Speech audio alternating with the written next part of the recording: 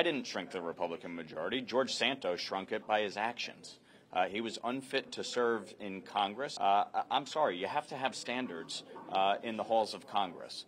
And so I don't regret voting to expel George Santos. He was unfit to serve. And sometimes these decisions are bigger than politics.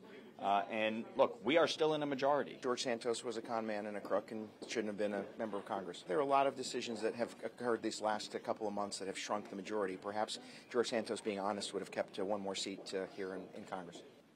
I think the American people see a certain dysfunction to our body right now. I don't see it as a dysfunction. This is the way that we do function to get the things that we want, that the American people want. And if it takes more work, more conversation, and yes, some raised voices sometimes, so be it. If he was found guilty, then yeah, he should remove himself from Congress. And if he wouldn't remove himself, then the chamber would have a responsibility to do that. But to preempt that, to score political points, was stupid. We made a tactical error on George Santos. You know, the Democrats are playing chess and we're playing checkers. About last night was really about, you know, the stupidity of expelling George Santos. I think we should have let the people of New York speak on Santos.